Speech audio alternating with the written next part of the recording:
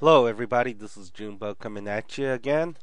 Okay, people's been bugging me about derivatives or differentiation rules, etc., etc. So basically I created this video and I'll also provide links to other helpful resources on this. Okay, I want to explain this in simple plain English, but the first thing we have to do is this. This particular formula you have to memorize. Um, if function x is x to the k power, then the oh gosh, I forgot what this is called now. The function prime or whatever, you bring this k down in front of the x and you minus 1. So let's say it's x to the 2 power or x squared. So you bring this down so it becomes 2x and then 2 minus 1 is 1, right? So it becomes 2x. E of x, they're going to say e. It'll show in the textbook. And then the natural log of x becomes 1 over x, sine x becomes cosine x, and cosine x becomes minus sine x. Okay, you just have to memorize this. There's no way around it, unfortunately. So please at least memorize this. This is easy to remember. This is easy to remember. These two I get confused even myself. Okay, now let's go look at the product rule. The product rule can be looked at this way, right? F times f prime times g prime. So what they say is you multiply f prime times g plus f times g prime. So that's kind of confusing. Now there's another way to do this. Okay, you know how they do this.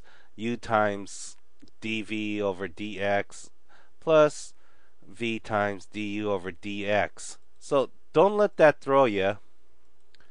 Okay, so now they do this. So to me, this is even more confusing what this really means. Or some textbooks will say this v times, so they'll have this in the front and this in the back. So they have v times d of f over d of h plus u times d of g over d of h. So d of x, d of h, whether they say df, dv, it's basically all the same thing. What you want to do is f prime, you make f prime u and you make g prime v. That's it. And then the d of v and d of u is just, since this is a v, it's g, and then d of u will be f. So what you're doing is you're multiplying the f prime by the opposite. So if f prime is u, then you're multiplying it by the g, right? You see that? F prime equals u, and then dv would just equal v. So let's even simplify this. Okay, so if we look at this, the first thing you want to do is ignore the denominators, okay? Just pretend they don't exist.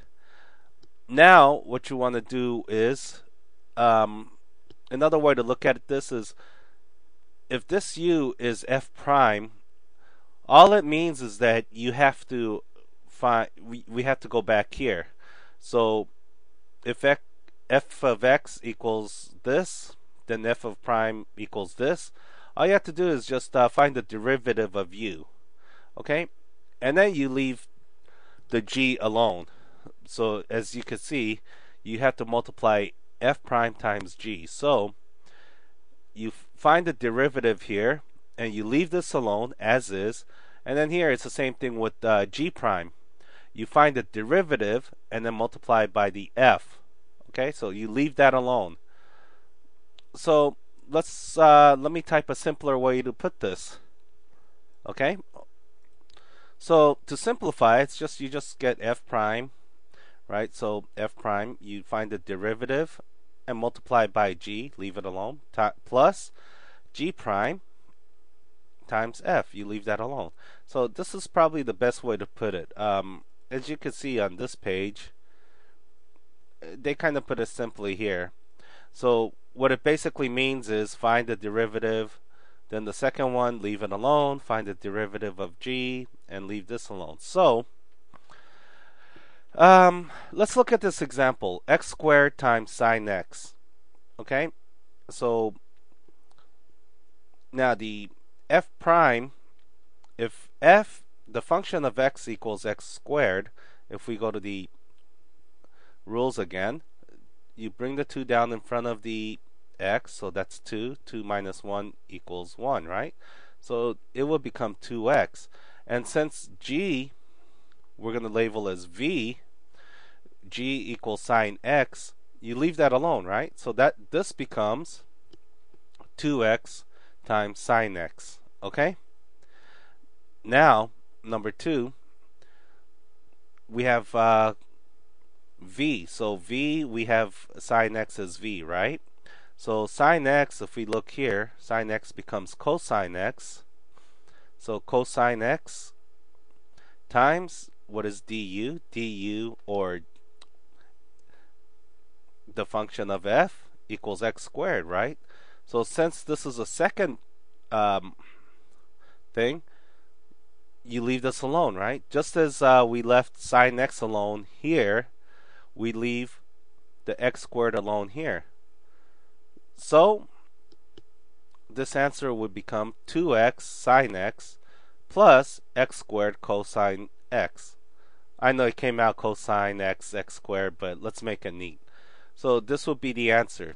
So on the show notes and descriptions, I provided a Wikipedia link and a resource where you can have some practice problems for these. And the next video I'll load up will be the division or the quotient rule for the derivatives. Okay? If you have any questions, feel free to leave a comment or send me an email. Thank you and happy studying.